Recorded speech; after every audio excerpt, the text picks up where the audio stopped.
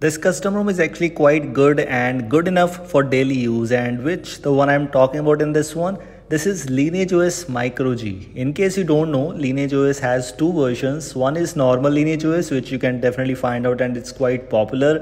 The second one is LineageOS microG edition, which is not so popular, but in case if you are into custom ROM community from some time, you already know about this one.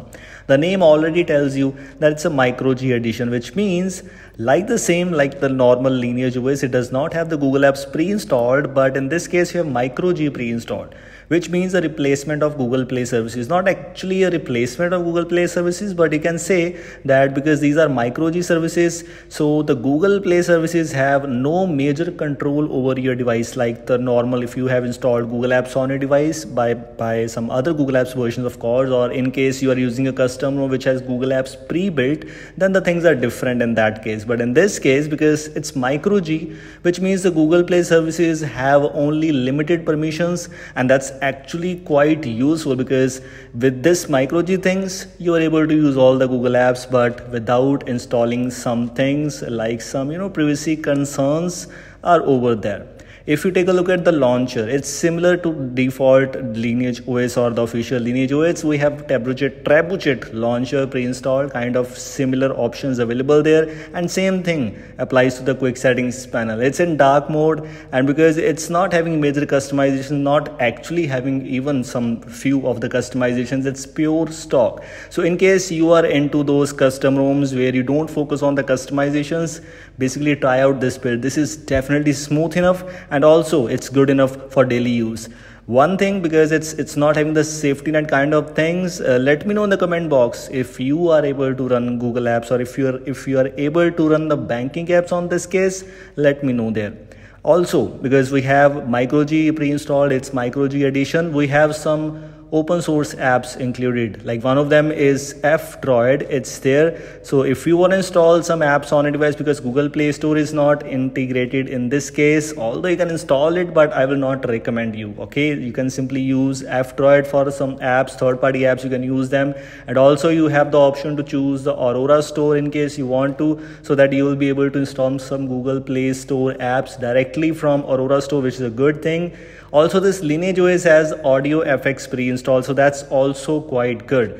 AudioFX is one of those things which is absolutely amazing. It's quite underrated, but yes, it's a very interesting sound mode. If your device does not have Dolby Atmos pre-installed, it's good.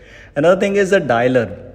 Similar to some other custom ROMs where we have the dialer, which is a modded one. In this case, yes, we have the AOSP dialer available, so you'll be able to use call recording without announcement. Definitely, it's a great thing, of course, as compared to Google dialer, which has the annoying announcement. But yes, it's good because it's actually AOSP dialer. You are free from a lot of things. As this is LineageOS, basically a LineageOS, so it does not have any major customizations. It has similar kind of stock UI things. If you move on to the security and privacy options, you will not get the face unlock in this case, so keep this thing in your mind. While using Trust, which is basically an application available there, you will see the option named as Restrict USB. This is actually quite useful, and I will definitely recommend you to choose the second option in this case, which simply allows a USB connection only when unlocked. Else we have the option, we have status related to Linux. If your Linux is enforcing, because if you use official LineageOS, Linux will always be enforcing. As far as I know, I did not found any custom ROM which has a Linux permissive. I'm talking about LineageOS, by the way. You can also hide or unhide some apps from status bar, and of course having some useful things related to status bar customizations, clock and system status bar icons, and etc. Else similar kind of things present here.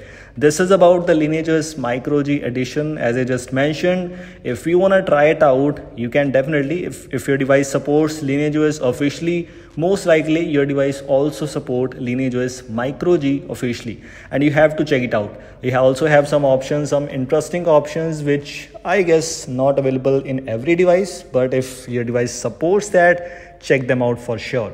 This is all. This was the thing. These were things I just wanted to let you know in case you want to try it out. Link is already there in the description. Thanks for watching. If you like this video, don't forget to drop a like. We'll see you in the next one.